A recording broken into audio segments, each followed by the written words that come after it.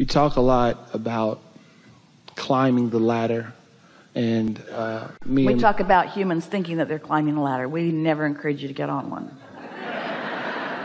Beam me up, Scotty. Or the ideal of you can't go from a non-satisfied place to a satisfied place without taking the baby steps or first becoming general.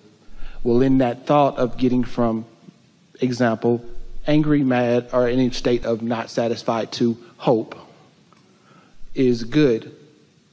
Is there a more effective way besides the daily practice of said meditation, said aligning, said refocusing, to get to that state from hope to knowing / believing, in the ideal that believing is a thought that you keep thinking? So what's the most effective way to get from I've jumped to hope, now I want to get to the knowing of it, the believing of it, where I'm out ahead of it before it has manifested in my life?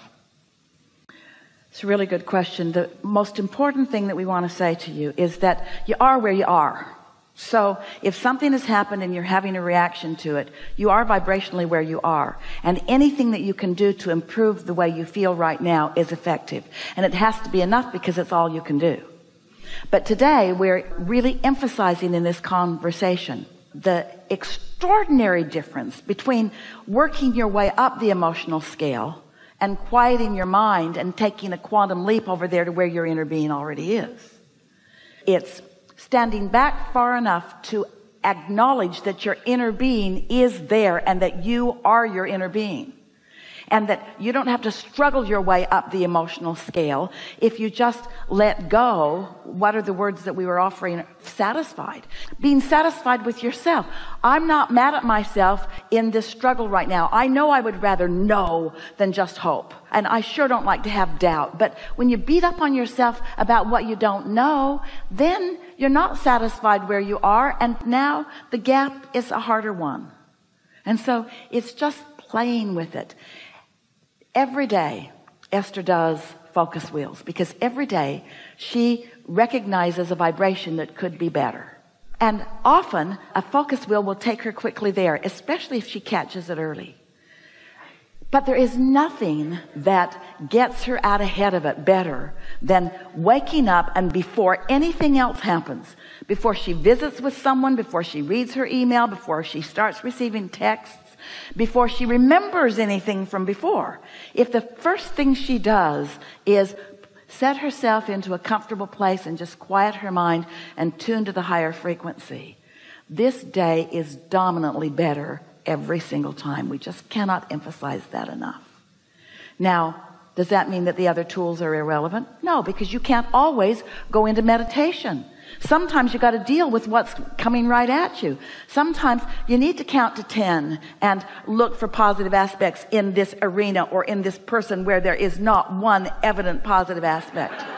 Sometimes you just don't want to make it worse, and sometimes you just want to walk away.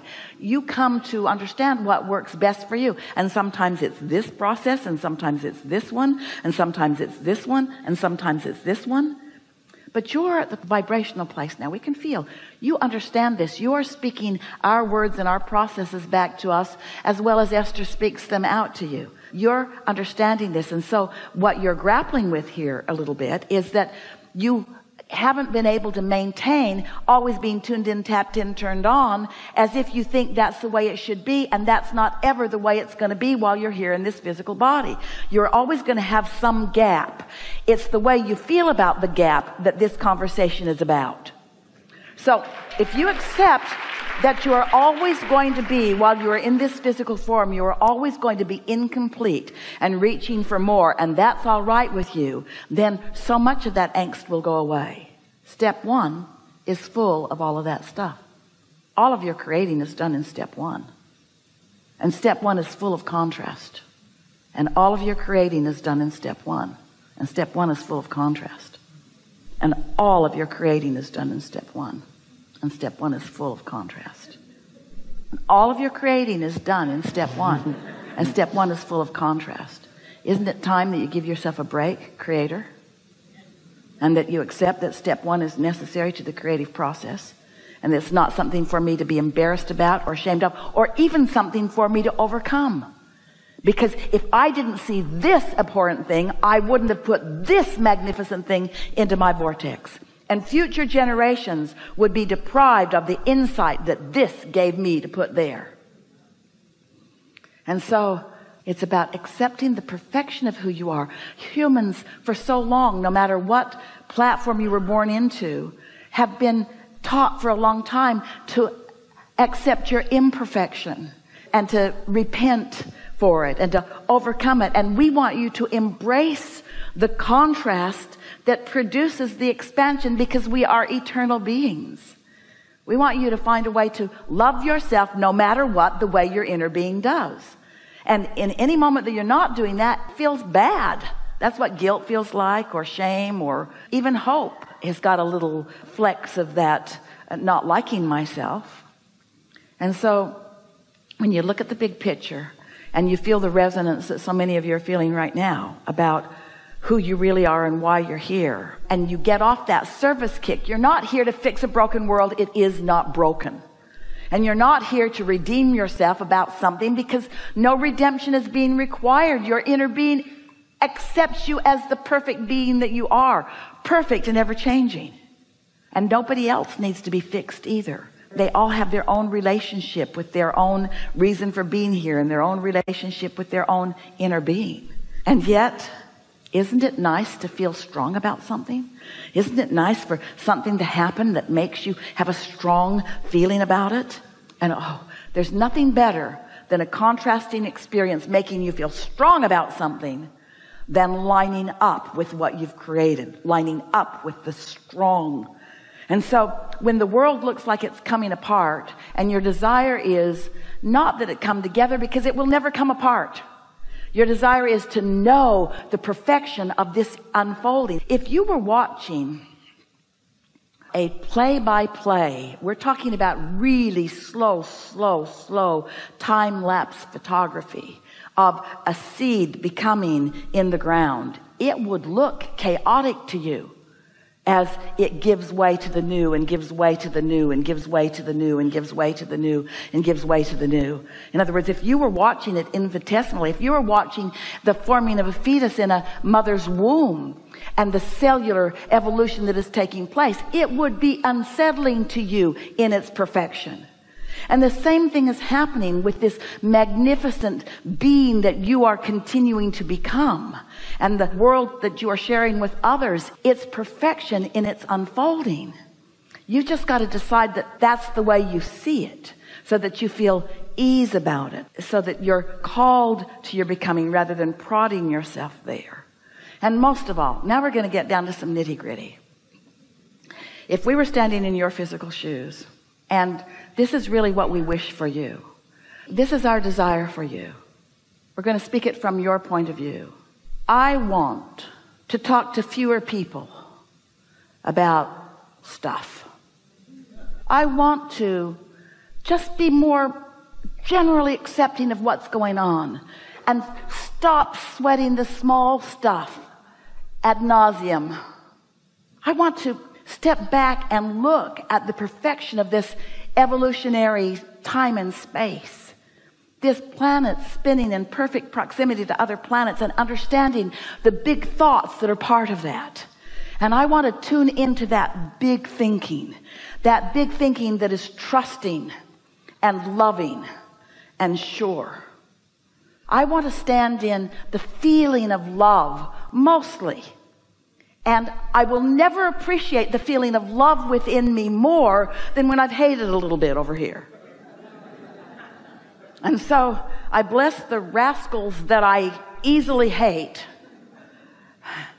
on my way to feeling the relief of coming into the wholeness of who I am.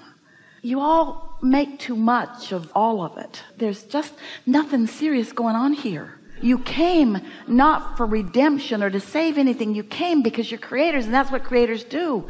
And you came because it's joyful to create.